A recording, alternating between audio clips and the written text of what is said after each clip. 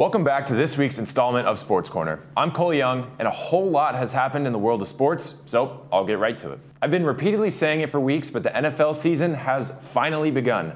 Yesterday night, the season kicked off between the Buffalo Bills and the LA Rams.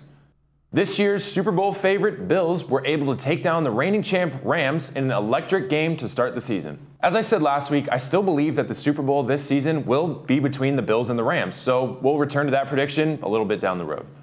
Speaking of predictions, I thought for the NFL season, every week I will give 3 or 4 predictions of which teams I believe will win for the week. So, for week 1, here are my winners. The 49ers will beat the Chicago Bears, the Baltimore Ravens will get a win against the New York Jets, the Tampa Bay Buccaneers will repeat their last year week 1 win over the Cowboys, and Russell Wilson will get his revenge and lead the Broncos to victory over the Seahawks. Throughout the weeks, I'll check back on my current record and see how many predictions I can get right.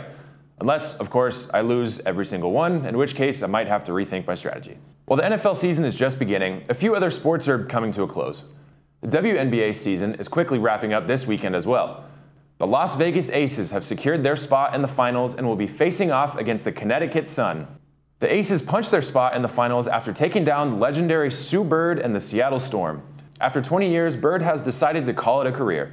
The 2002 #1 overall draft pick went on to become the WNBA's all-time leader in both assists, with over 3,000, and career starts with 549, and the only player in the league to have appeared in 500 career games.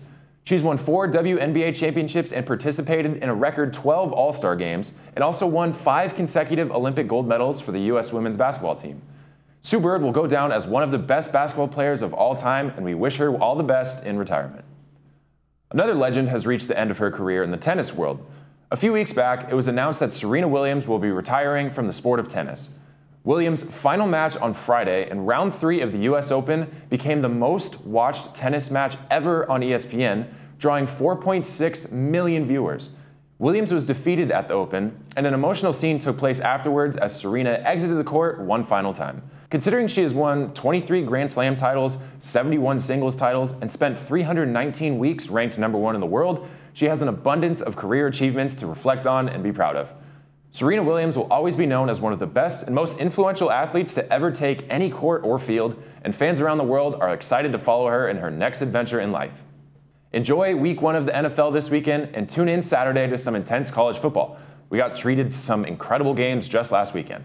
I will be traveling next week, so be sure to tune in to the next episode of Sports Corner 2 weeks from today. I'm Cole Young, have a great weekend, and I'll see you next time.